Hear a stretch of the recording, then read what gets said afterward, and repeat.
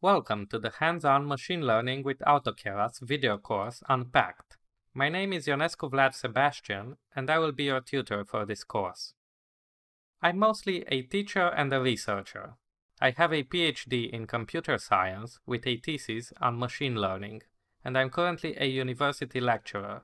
Currently, I teach various introductory programming classes, as well as data structures and algorithms classes. For data structures and algorithms, I have always had a passion for data structures and algorithms, participating in various computing contests during high school and college.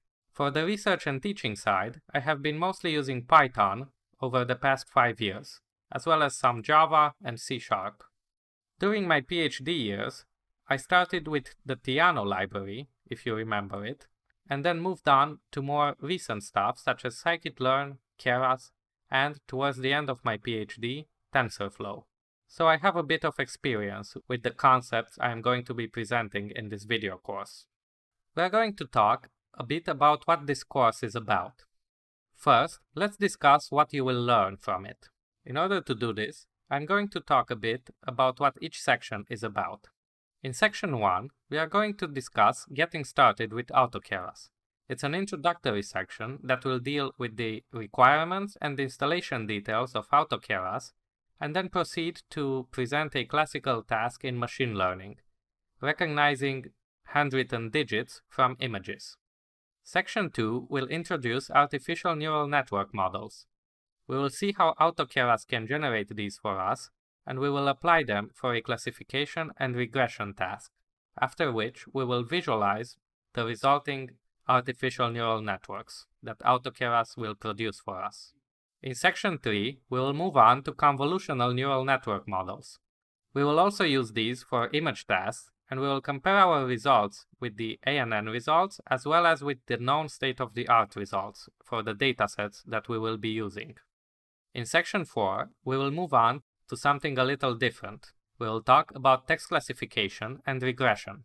We will see how Auto-Keras can learn text-based models and how we can apply them on various datasets. Section 5 will continue the text-based theme. We will talk about sentiment analysis here. Sentiment analysis is an important topic in machine learning, and it has important applications in various other fields as well. We will see what these are and how we can use Auto-Keras to help with this. Here, we will also see a pre-trained model that Auto-Keras provides for this task.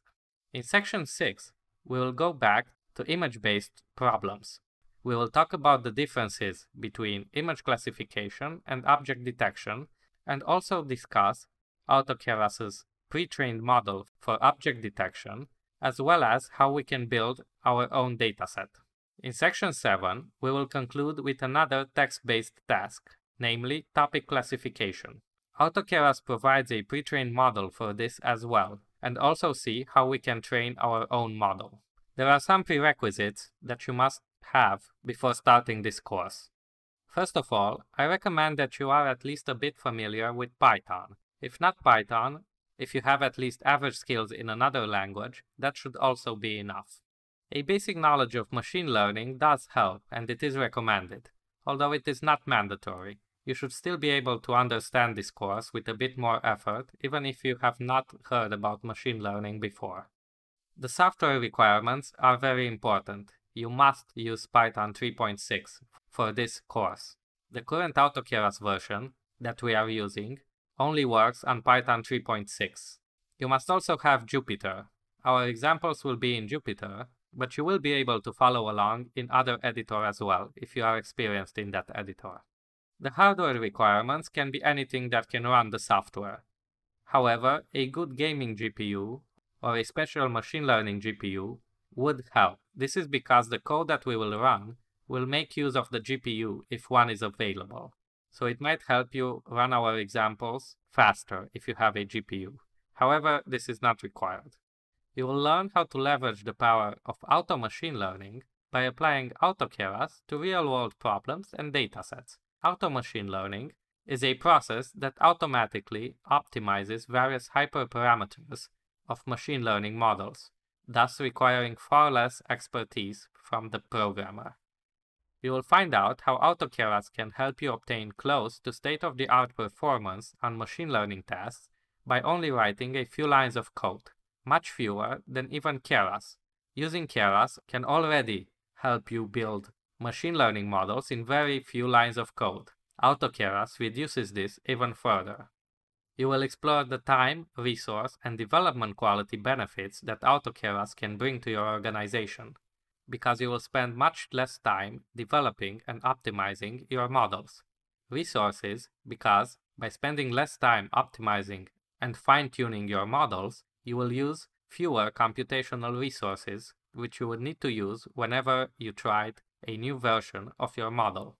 Let's get started with the first section now.